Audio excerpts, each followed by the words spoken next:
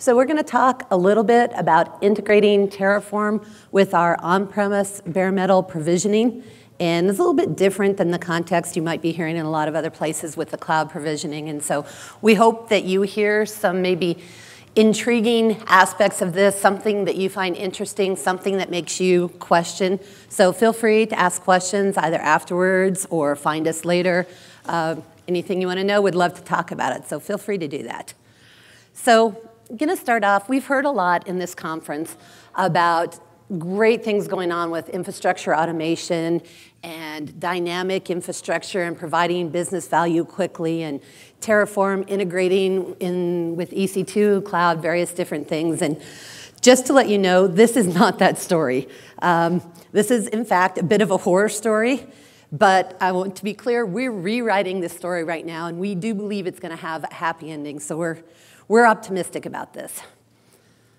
So this is not a pretty picture, right? Unfortunately, this is where our company was. We were very much stuck in this world of very difficult to get infrastructure. And to deliver business value and to innovate, you had to go through a lot of pain. And for an example, in this particular situation, I would have to go ask for a server, and maybe in 2 weeks, maybe in 2 months, I'd get that server, but I couldn't use it yet. It had to go to the OS team, and they had to provision it with they had to install the OS, and they had to configure it, and they had to harden it, and all those things. And then it went to another team, the web hosting team, and they installed Apache and configured and hardened it. And then I finally got my infrastructure, and still a problem because my infrastructure could not actually talk to the rest of my application hardware because the networking team didn't get the right details, and the two subnets could not communicate, right? So that's really a painful way to live. And I'd like to say this is an exaggeration, but this is, in fact, a very true story that happened in the midst of a performance escalation. And in that 2-week period that it took to even figure out that we had no ability to put this in to solve our performance problem, we solved our escalation other ways. But you can see this is a really, really bad place to be in, right? So we were stuck in siloed IT where managing our infrastructure was too complex. It was full of handoffs and blockers and configuration errors. And basically, it was static, expensive, all the kind of things you don't want to have in your infrastructure. But things did get better, right? So we moved to virtual machines, and then we all had to move and refactor and make sure our applications would work on virtual machines. And we had a lot more flexibility, and we could get servers a lot faster, but really, getting server in 3 months is a very low bar to get over, so that wasn't really saying all that much. But we still had a lot of the same problems that we had. We still had a lot of configuration errors. We still had a lot of problems with our managing our infrastructure where our VM host would be overloaded here and not enough going on here. We weren't doing a great job of managing our infrastructure. So, and we have a constraint here that's a little bit different than a lot of the conversations I've heard this week in that we're a hardware company. At our core, that's what we do. We do not, we just don't go spin up computers or machines that we need in the cloud. We do everything with our hardware in our data centers on-prem. And so that luxury of saying, you can't get it to me quickly, we don't have it. We got to figure out how to do it on-prem, how to develop it that way. So that is a big, big constraint for us and definitely produces sad faces. So time goes on, and we started hearing some teams talk about this thing called composable infrastructure. And so composable infrastructure is this concept that all of your infrastructure can be treated as a pool. You have a pool of server resources, and you have a pool of storage. You have a pool of networking. And what you need, you come in and provision, you take the pieces, you put it together for the infrastructure you need. And then when you're through or your business need changes, you go ahead and give it back and pull the resources back out. So this is great, right? If we could use that, we could match our infrastructure needs to our demand. We could deliver quickly. If we could simplify how we deliver our IT infrastructure instead of the horror story that has been the managing siloed IT, look at what we could do. We could make it as easy, our on-prem infrastructure delivery, as easy as the cloud. It's a great idea, right? So how do we get composable infrastructure? So Clearly, that's a setup question, right? So it just so happens at HPE, we have a product called HPE Oneview, which does exactly that. It provides composable infrastructure. Convenient. The key thing I want to talk about, a couple of points that are important to our infrastructure automation story about this.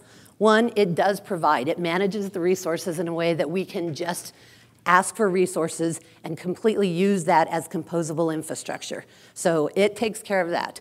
The second thing that this appliance provides for us is the unified REST APIs. So everything you do with managing these resources, you can do through APIs. And that's fantastic for us, right? Because what we want is to automate our infrastructure. We don't want to do manual things. We want to do it that way.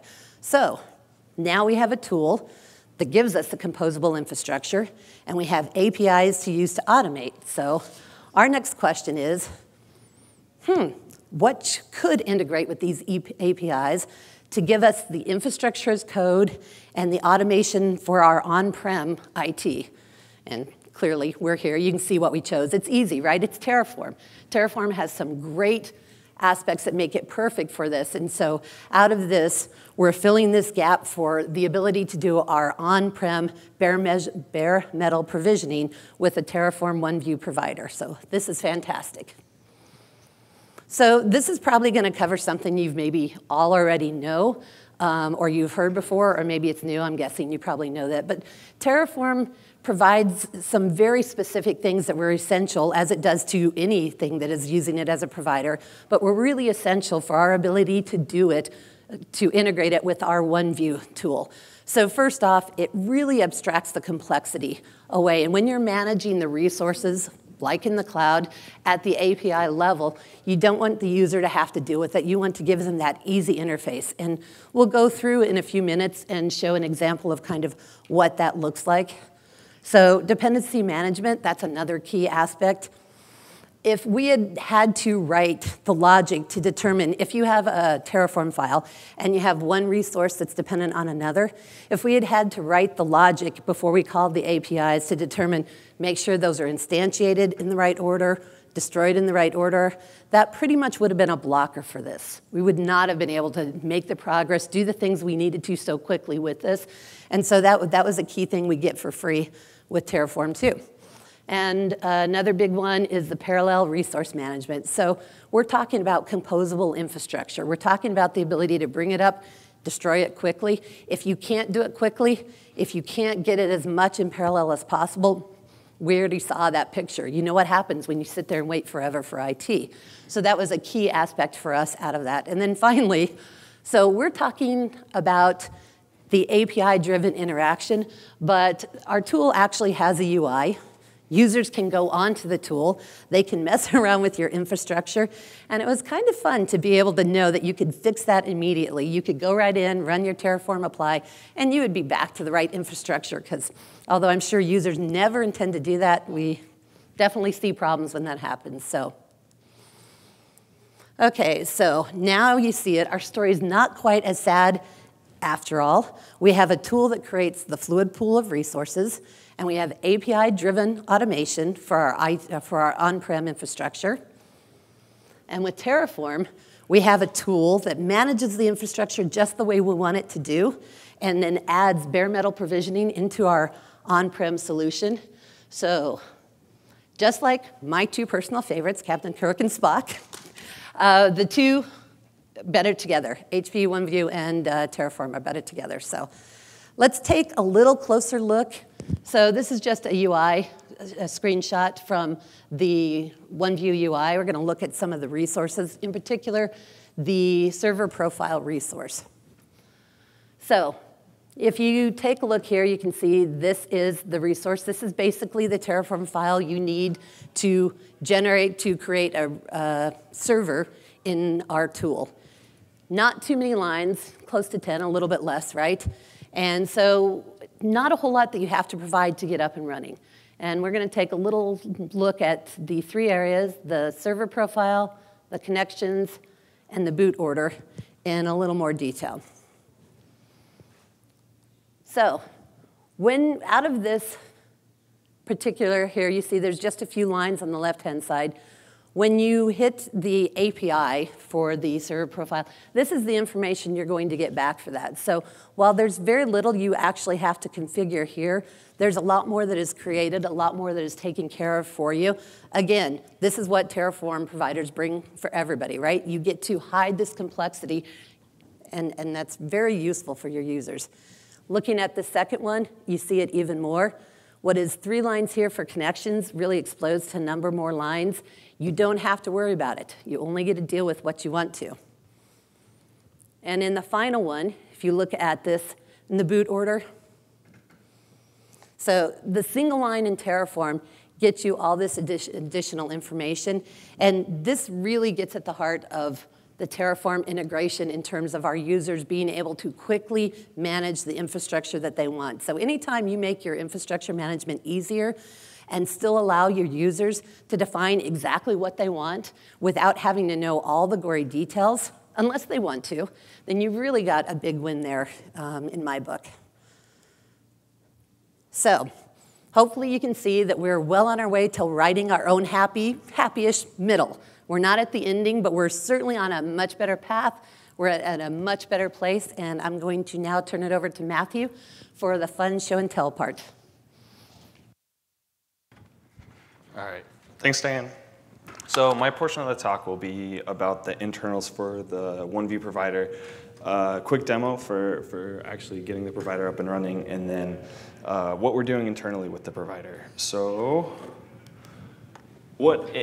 Clint's talk just this past breakout session really went into detail for how to create a provider, and so this will kind of be a rehash. But for any provider, you're going to have a set of base code that you need, where you have an API, and then hopefully you have that wrapped in the SDK. And so the reason that you want to get things wrapped in the API is because you don't want to go through the UI all the time. If you go through the UI,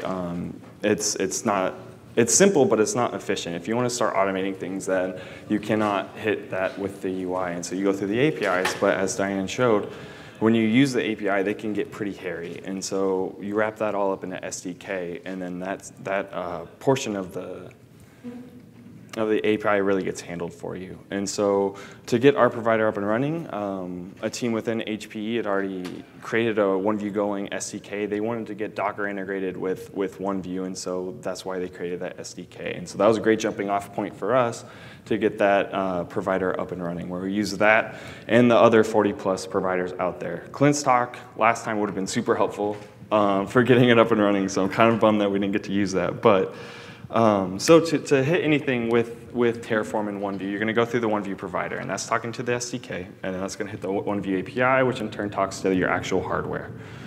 And so with that, that's kind of just all the information that you need to get spun, or to understand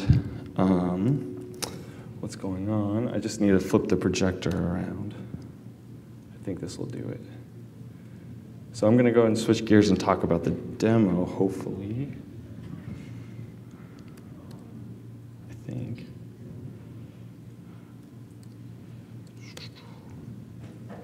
think. I lost it, guys. There's that. So if I run and duplicate.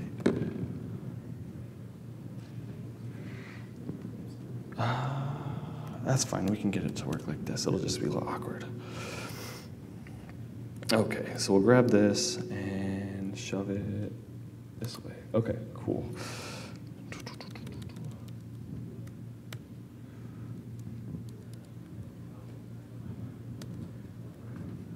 And so what we're going to do is kick the demo off first, just because it takes a couple minutes, and so I'd rather get the demo going and then kind of explain what's going on. So what we have here is the Oneview API, or the Oneview UI, and so we're just going to show a little piece of it.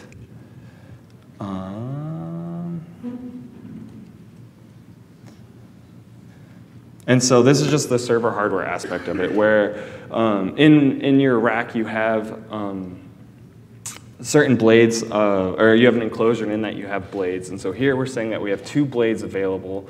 We just already grabbed them because it took me a little time to get stuff situated. And so normally that when you first get started, these blades will be empty. And so what we did was kicked off the demo, and that grabbed those blades, what the code actually looks like.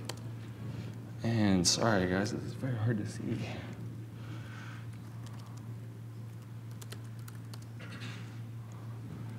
Okay.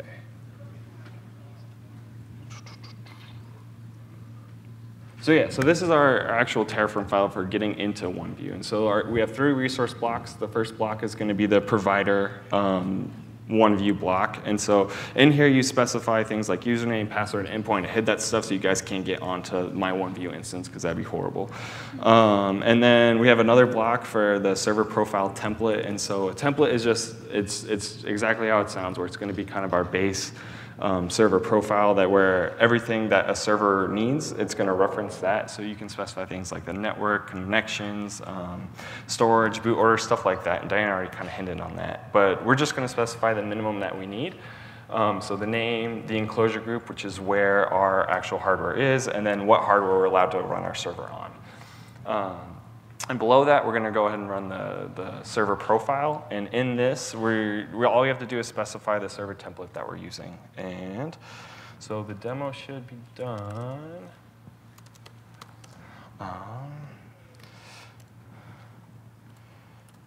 And so yeah, we did get a successful run down here. That it looks good to go. And then also, if we look on here,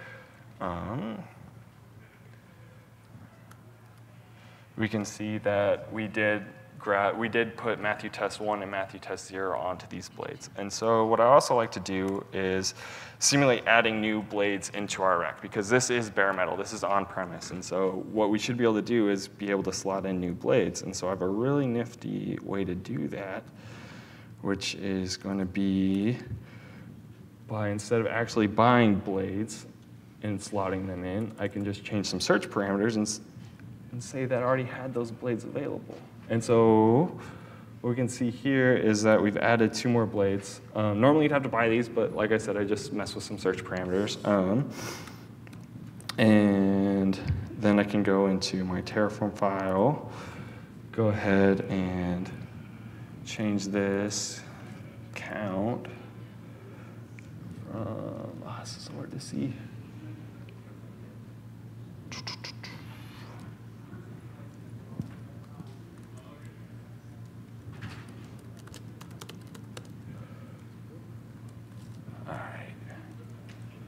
Any way to bump up the size of that? I would love to, but it's just so hard to move the mouse. Windows did not do a very good job of adding zoom into their stuff. Okay, so yeah, so we bumped the count from 2 to 4, pretty standard. If I could see the end of it, I should be able to get out of it. Okay, and then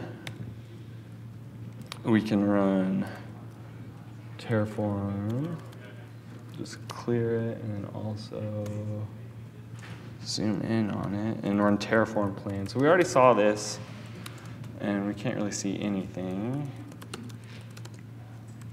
And I can't type today either. So we're on Terraform plan, and so it's just going to check to make sure our first 3 resources are good, and then we'll see that we also have 2 more that we need created. And so I'm not going to run through that because we already saw it, but what we'll do is run Terraform destroy. Destroy. And what we're doing here is we're actually releasing those blades back into the pool, and those can be picked up by another application. And it's super simple and easy way to do that. And so what we can see here is that just in a second, we'll be releasing those blades. Those blades will say removable in process or something like that. And so I can't actually get onto these machines. There's no operating system on them yet. But yeah, as you can see, remove profile. And so I can finally be done with that. That was horrible. That was very difficult. So we can go back here. All right, but yeah, so like I said, those don't have operating systems, so we can't SSH onto them, but we do have a way to do that through Terraform. And so we have this another tool called ICSP, and that's going to be our way of getting operating systems onto these machines. And so you would You give it like ILO IP, username and password, and that's going to be what's managing our server. And so it's not really important. It's just going to be how we actually get onto the server since there's nothing on it. And then we're going to run Ubuntu 14.04. And so this is just a super simple Terraform resource. It takes a little bit longer than we have time for, so we're not going to actually run it, but that's how you would get an operating system on there. And so, yeah, I'd like to switch gears and talk about what we're doing internally with this provider. So we've been working really closely with that team that created the Oneview SDK, and so they have known that we're making a Terraform provider for Oneview, and they were like, oh, and we explained to them all the benefits that we've already heard about all today. And so they were really excited, like, oh, we have this super awesome idea. And so one of my coworkers coined that idea as CAS-AS. And so if you haven't heard about CAS-AS, it's not compute as a service from Clint's talk, but it's actually container as a service. And so what that really allows us to do is organizations within HPE, they would request one of these services, and it's UCP environments. So that's Docker's container as a service platform. And so they would request one of those, and we would actually build those environments and give them to them. They'd have all their own infrastructure. They'd have everything set up. And so to do that, we use a variety of tools. We've got Oneview, obviously, for the infrastructure, Terraform to provision that infrastructure. We've got Ansible to go ahead and get those environments configured and set up properly.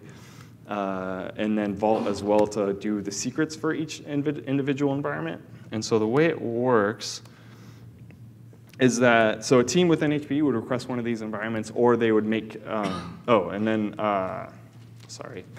they would get one of these GitHub environment or GitHub repositories that would hold default information about their environment. And that could be a Terraform file saying how many nodes they had, or like worker node versus master node. And in that repository, they could have like a Docker config file that would say how they want their environment set up. And so it's just simple stuff like that.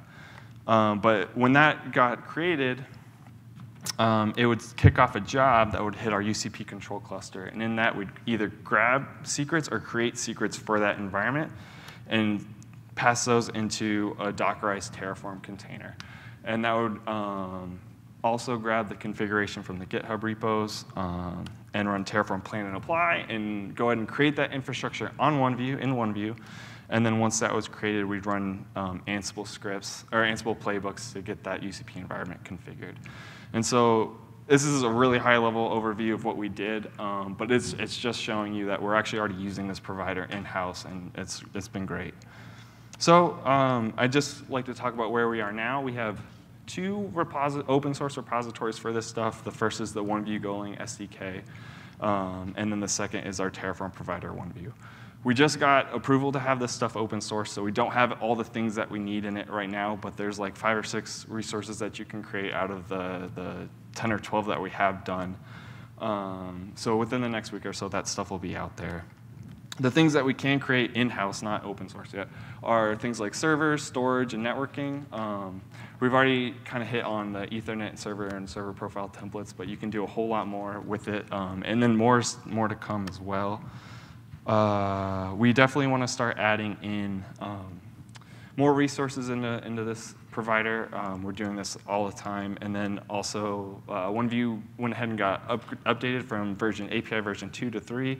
And so we definitely want to get that stuff in there. And then I hit on this ICSP, which is how you're getting operating systems onto these servers. And it's, like I said, it's pretty slow, but HPE is releasing a new thing called the image streamer, and we definitely want to get that integrated into Terraform as well. And so with that, I think that's going to go ahead and conclude our talk. So thank you for your time.